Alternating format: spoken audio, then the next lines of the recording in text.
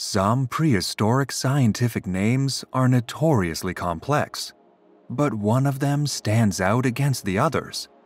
With 23 letters and 9 syllables, Micropachycephalosaurus, a small ornithischian from the Late Cretaceous of China, boasts the longest dinosaur name to date. The sole species of the genus is Micropachycephalosaurus hongtuyanensis, a diminutive little creature known from partial remains. In today's video, we will be meeting this little dinosaur in detail, exploring the story of its life, evolution, and discovery. Join us as we meet Micropachycephalosaurus, the tiny dinosaur with an incredibly long name.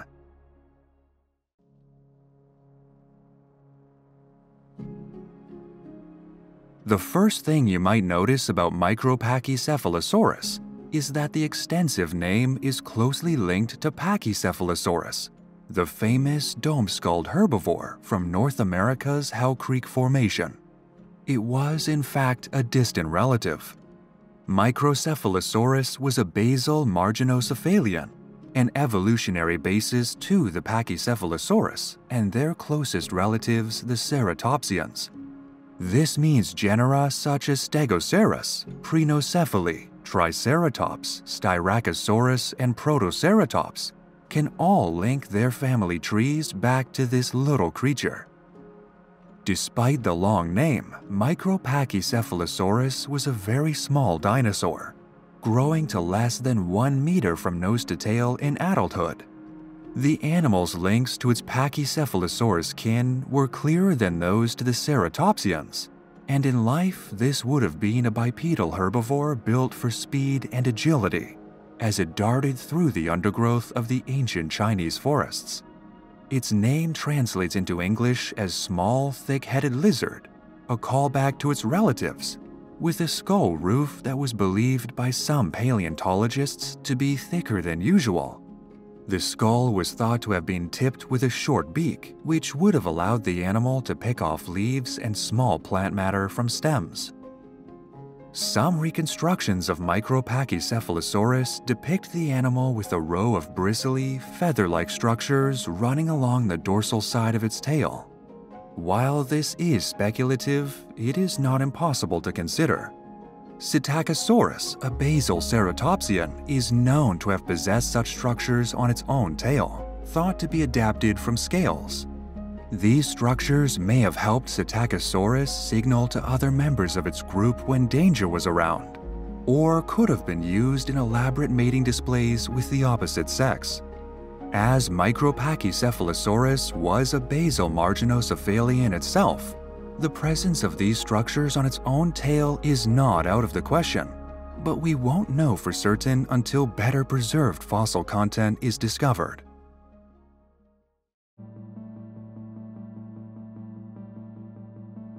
This little herbivore first came to light when the first bones were unearthed from a cliffside overlooking Hongtuyan train station, not far from the city of Liang in China's Shandong province. In terms of wider China, this site lies on the peninsular area of the country's northeast coast, immediately west of Korea. These rocks lie in the Jiangzhou Formation and date back to the Campanian stage of the Late Cretaceous period. The animals of this formation would have been living a few million years before the end Cretaceous extinction event wiped out the non-avian dinosaurs for good. Micropachycephalosaurus's bones were first removed from the cliffside in 1978, where they were passed to paleontologist Dong Zhiming. He identified them as the fragmentary remains of an as-of-yet unnamed ornithischian dinosaur. Amongst these bones was a partial tooth row with 7 teeth preserved alongside it, fragments of several vertebrae, part of the ilium, as well as a femur and partial tibia from the left leg. Much of the dinosaur had been lost to the pressures of rock movement and buildup over the millions of years between the Campanian and 1978. Dong would issue the genus's name, recognizing it as a new dinosaur entirely, assigning it the specific name hongtuyanensis, or from hongtuyan in English, noting the area the bones were discovered. Much of the subsequent study on this animal has centered around trying to place it in the right group of dinosaurs. Dong Zhiming was the first to weigh in on what he thought Micropachycephalosaurus was when he described it, proposing that it was a pachycephalosaur rather than a basal marginocephalian. In 2008, paleontologists R.J. Butler and Q. Zhao re-examined the fossils, stating that they could not see a reason to place Micropachycephalosaurus directly in with the pachycephalosaurs. They placed the dinosaur further back, claiming instead that it was a basal ornithischian, basal to not only the pachycephalosaurs and ceratopsians, but to the ornithopods, hypsilophodonts, rhabdodontomorphs, and more. In 2011, R.J. Butler went back over these studies and decided that Micropachycephalosaurus was more closely related to the ceratopsians. But this too was disproved in 2024, when Fonesca and colleagues placed the dinosaur closer to the pachycephalosaurs. There have not yet been any updates or changes to this decision.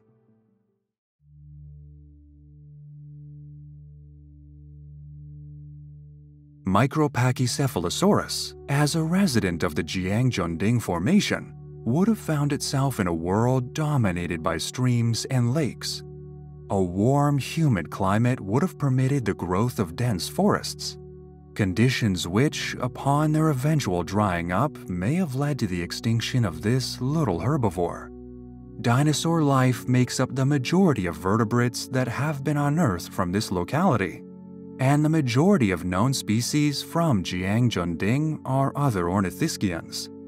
While Micropachycephalosaurus foraged on the forest floor for vegetation that could be tackled by its beak, the ankylosaur Panachosaurus would have browsed nearby.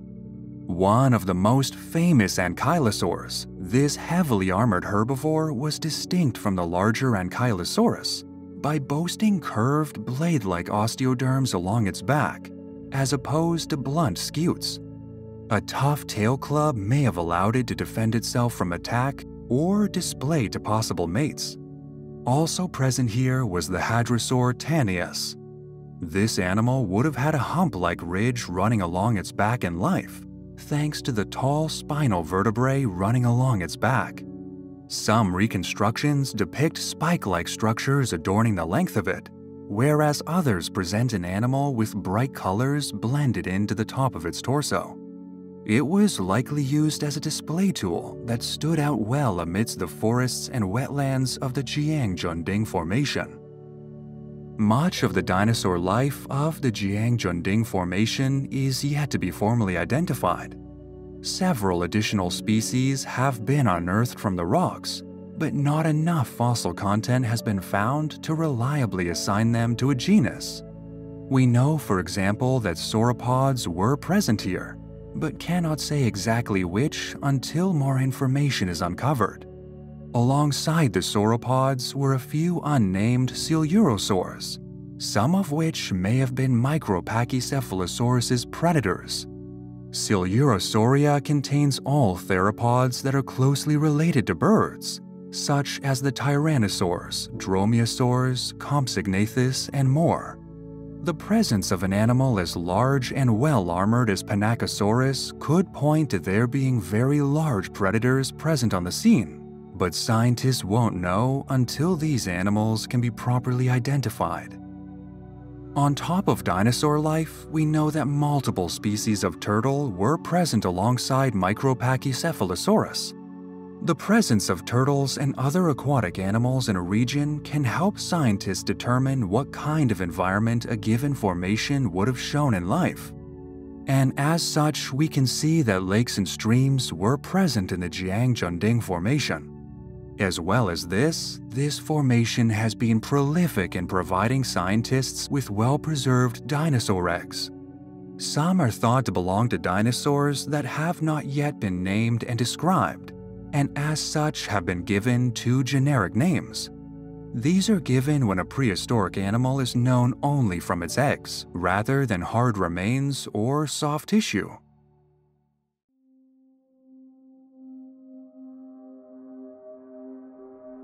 Micropachycephalosaurus is by no means the only basal dinosaur known from within the Marginocephalia clade. It is considered to be of close relation to the genus Hongtuyanensis, another basal herbivore from China's late Jurassic, but this animal may be more closely related to the ceratopsians than the pachycephalosaurs. Stenopelix, a small basal marginocephalian from Germany, and Yinlong, another from China, are sometimes associated with these animals too. If Micropachycephalosaurus was more closely related to the Pachycephalosaurs, then it could be a close relative of Dinosaurs from Late Cretaceous China. With a clearly thicker skull and longer, more derived legs, this was a definite pachycephalosaur, which likely spent its days running through forests and plains several million years before its relatives would grow considerably larger.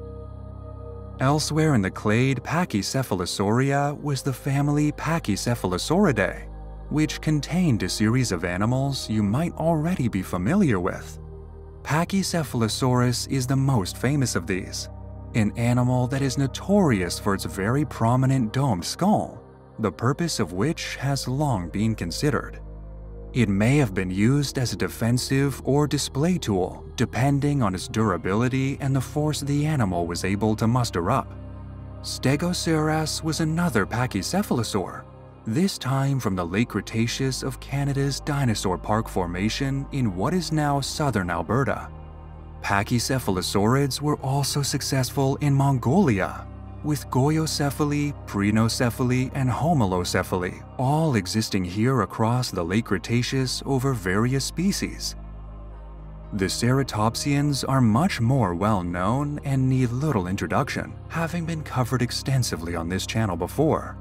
Micropachycephalosaurus might have been slightly less related to the ceratopsians as paleontologists once thought, but relatively close by on its family tree sat famous powerhouses such as Triceratops, Styracosaurus, Pentaceratops, Ionosaurus, and more.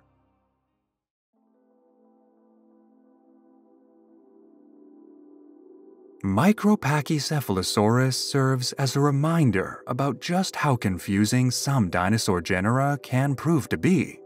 Its placement in the Marginocephalian family tree has been the source of debate for decades, and only recently has our most up-to-date theory been disproved yet again.